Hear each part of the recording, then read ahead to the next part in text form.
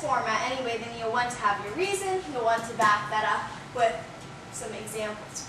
And then you'll have your conclusion, and it summarizes those main points in new language. You don't want to just repeat exactly what you said at the beginning. You want to have similar points, but in different words. You might end with an image, a call to action or suggestion, a scenario, a quote, or a restatement of why the main idea is important.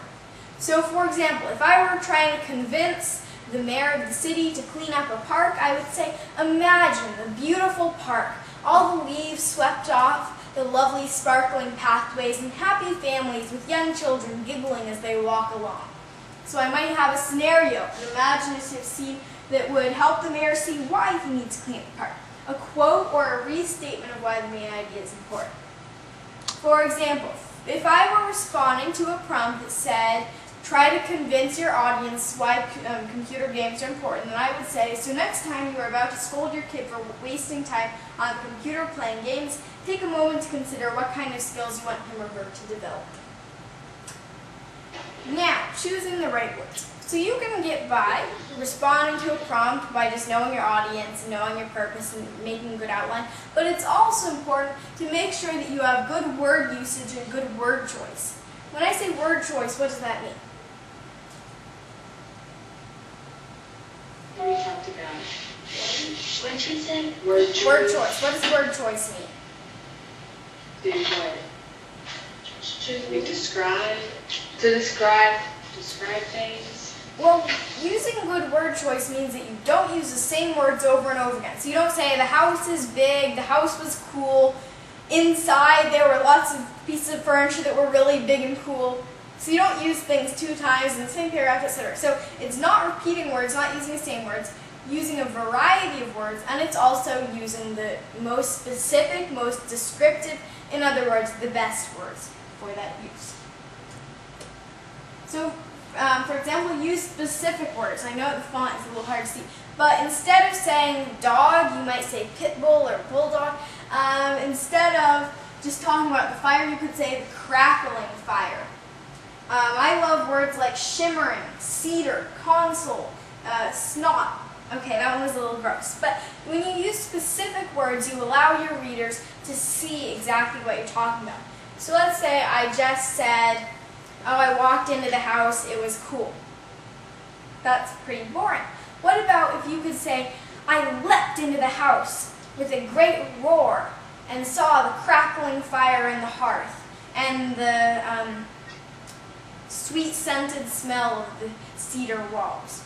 Okay, so when you're able to use these specific words to convey your emotions, what you're feeling, and what the place looks like, and exactly what's there, the reader is able to see it more. For example, the word nice. I use nice a lot, I have to admit, but that could be replaced by a word that describes in which way the experience was positive. So when you say nice, do you mean exciting, peaceful, safe, beautiful, amazing, colorful, cozy? So, give me another substitution for nice. What else could you say instead of nice? What? Did you say that? Gorgeous. Gorgeous, very good. So if you see something really beautiful, instead of saying, oh, that's nice, you could say, that is gorgeous. And it would convey it better. What is something else you could use to replace nice?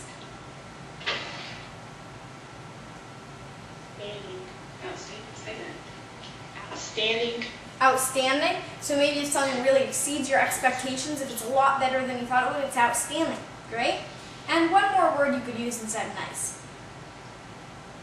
Pretty. Pretty, you could use that. That one is used quite a bit, but you could use instead of nice to convey that something is beautiful or really incredible looking. Yeah. So there are lots of different things you could use to replace the word nice, which is overused. When you're responding to a prompt, avoid using words like nice, cool, stuff, things. Be more specific. Say, it was a gorgeous gown, instead of, it was cool stuff, if you are responding to a prompt in order to make it better. Tip number 3, replace general words with specific words.